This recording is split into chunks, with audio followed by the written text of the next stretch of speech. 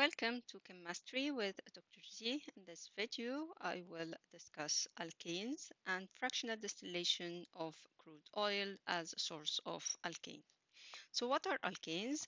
Alkanes are saturated hydrocarbons, and because they are hydrocarbons, they represent that group of aromatic compounds which only contain carbon and hydrogen. They are saturated because they contain only single bond between all of their atoms. There is no double bond, so they have only single bonds. Each carbon atom is bonded to four other atoms, each of which is either a carbon or a hydrogen. These are some examples of the alkanes like methane, ethane, and pentane.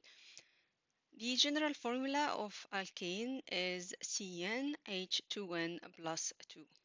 We could also have cycloalkanes, and cycloalkanes are also saturated hydrocarbons, but they differ from the open chain alkanes that they contain the carbon consists of a ring of carbon atoms, and each carbon atom is connected with two hydrogens. For example, we have the cyclohexane here, which, as you can see, it consists of six carbon atoms forming a ring, and each carbon atom has two hydrogens attached to it.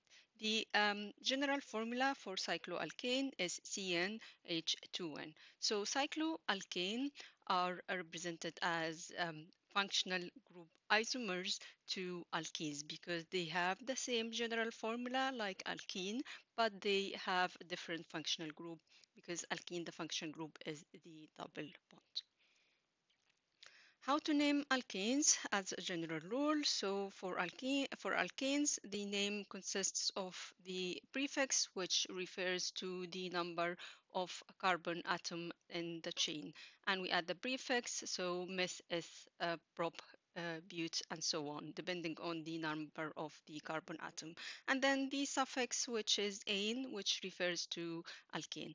For cycloalkanes, we just add the prefix cyclo before we add the prefix which refers to the number of carbon atoms. So, for example, when we have a cyclic structure with six carbon atoms or cyclic alkane with six carbon atoms, this is called cyclohexane. Remember that even cycloalkane are saturated hydrocarbons, even though they have the ring structure, but they don't have any double bond, they only have single bonds.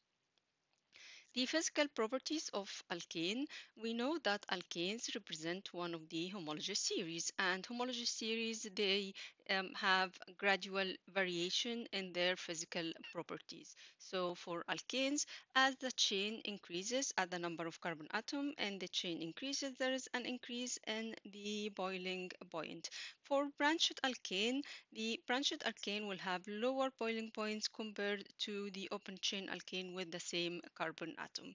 Why do we see this property? Why the branched alkane have lower boiling points than the open chain alkane? So alkanes are nonpolar.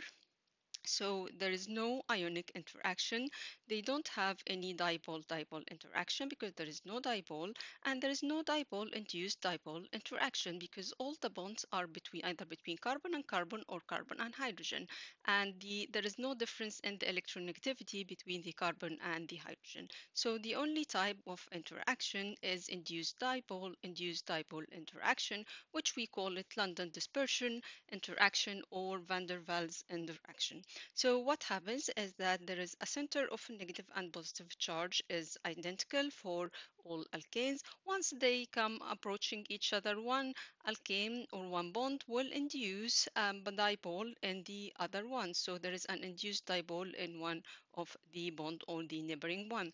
So once this induced dipole is created, then it will induce the opposite dipole in the neighboring one. So there is now an interaction between induced dipole for the neighboring bond. So this kind of interaction is called van der Waals interaction, and this is quite weak forces of interaction. This is why alkanes have quite low boiling points, and the lower ones of the alkane, as you can see, are gases like methane, ethane. They are gases. They have very low boiling points. So why do we see that branched alkanes have lower boiling points compared to the open chain ones with the same carbon atoms? So London dispersion forces will increase with the area with which the molecule interact with each other, which means that the more the atoms we have, the larger the molecule, then that means there will be more of the London dispersion forces or more of the van der Waals forces. This is why there is an increase in the boiling points. However, the unbranched alkane molecules have larger surface area compared to the branched one.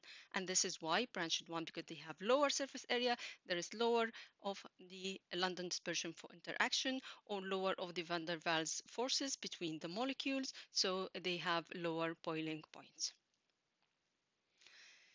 So crude oil is the source where we can find the different alkanes. So the main source of alkanes is crude oil. Crude oil in itself is not useful. So we need to separate the different fractions of crude oil in order to use them because they have a wide variety of alkanes that range from one carbon atom like methane and two carbon atom like ethane up to more than 50 carbon atoms. So to separate the different fractions of the crude oil, we use the fractional distillation. Fractional distillation, in the fractional distillation unit, we have a furnace and we have a fractionating column. The crude oil is fed into the furnace and the oil is heated inside the furnace at a temperature of 350 degrees. Then the different components or the different fractions or the oil starts to evaporate and it condenses at a number of different temperatures. So as you go up in the fractionating column, the temperature will decrease. So we start off at 340 until the top we have 40 degrees Celsius. So at the very top, you're gonna have the gases, which gonna be removed from the top of the fractionating columns, and these gases are the ones, the fraction that have from one carbon atom to up to four carbon atoms. So at each temperature, the fractions that gonna be condensing and can be collected will have similar number of carbon atoms because they're going to have similar boiling points. So the first fraction at the top will be the gases, carbon atoms from 1 to 4, and these are the LPG or the liquefied petroleum gases that are used at home. And then at 40 degrees, we're going to have the petrol or gasoline. Carbon atoms between 5 and 12 will be collected as a fraction from this part, and this is used uh, as petrol. And then at 110 degrees, the second fraction or the third fraction will be the naphtha, which has a carbon atom. The chain will have between 7 and 14 carbon atoms. And the naphtha is purified and used in petrochemicals. And then at 180 degrees, we have the kerosene or paraffin, carbon atoms between 11 and 15, and these are used for jet fuel. And then we have the diesel at 250 degrees or the gas oil, carbon atoms between 15 and 19, and this is used as diesel oil. And then at 340, we have the mineral oils, which are used as lubricant. The number of carbon atoms in the chain for this fraction is between 20 and 30. At the bottom of the fractionating column, there is the residue, the fraction that did not vaporize, and these are collected at the bottom of the fractionating column. They include fuel oil, wax, and bitumen. The number of carbon atom ranges between over 30 up to more than 50 carbon atoms. So as we go down from the fractionating column, the boiling points and the viscosity will increase. We start off at the top with the gases, and at the bottom there are the solid residues. So most of the components that we separate using fractional distillation are the large long chain hydrocarbons, which are less useful than the short chain one. So the short chain one are the more useful one, the one that we use more frequently than the longer chain one. To increase the supply of the short chain hydrocarbon, what we do is that we use a process called cracking. So cracking is the process which is used to break down the longer chain hydrocarbon to make shorter chain hydrocarbon. So how does cracking work? Cracking is basically breaking down of the longer chain hydrocarbon into shorter chain, more useful one. So first, the hydrocarbons longer chain one are heated and vaporized, and then there are two types of cracking. The first one is the catalytic cracking. In catalytic cracking, the vaporized hydrocarbons are passed over a hot catalyst, and this catalyst is called the zeolite catalyst or hydrated aluminosilicate. And this is done at a slightly high pressure or at a slight pressure, not very high, and high temperature around 450 degrees Celsius. The most of the products that come out from the catalytic cracking are aromatic hydrocarbons and motor fuels.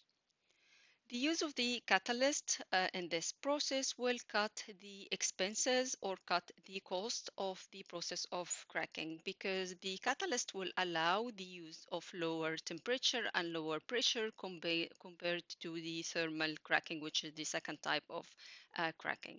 So we know that the catalyst will lower the activation energy for the process or for the decomposition of the or breaking of the long chain hydrocarbons, and that allows us to use lower temperature and pressure compared to the other type, which is the thermal cracking.